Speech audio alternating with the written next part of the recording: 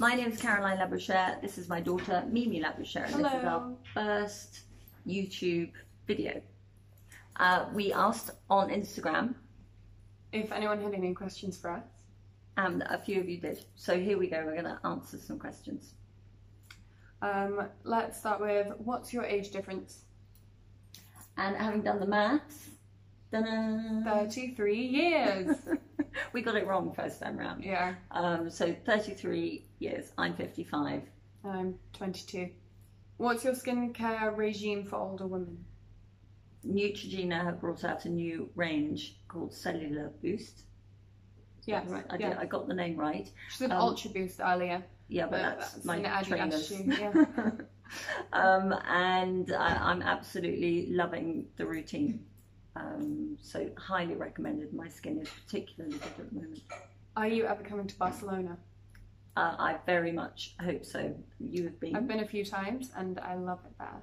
There's a fantastic designer called Tot Hom, and I do have a few of their clothes, and I will be knocking on their door when I finally get there. How long have you been running? I've been running probably since I was about 18, on and off. There are periods of time where it's easy, where it feels right, and other periods of time when you're just feeling lazy or it just doesn't work for you. So on and off since I was 18. I did my first marathon in 2017 and I'm now running ultras. I ran my first ultra marathon this year. I ran the first half. On my first half and my first marathon. All in one go. All in one go. Because we like a challenge. Yeah. But then otherwise, I've been running on and off since about 2015. But those on and offs are big on and offs, about 6 months on, 6 months off. But I'm very much on at the moment. She is on a roll. Yeah.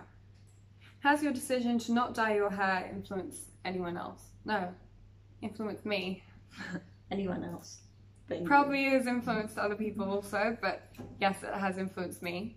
I think when I eventually start going grey, which could be in the next 10 years, case study 1, case study 2, my grandmother, I think when I eventually start turning grey, I will probably hold off for a little while because I will want to be brunette for as long as I can, because once I go grey, I won't be dyeing my hair back again.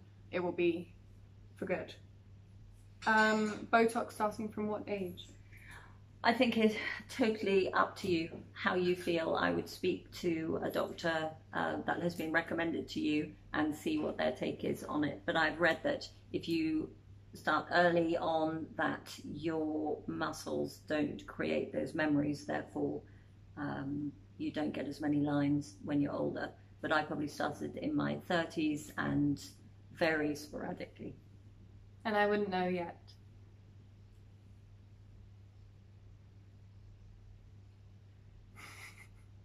What connects the two of you the most?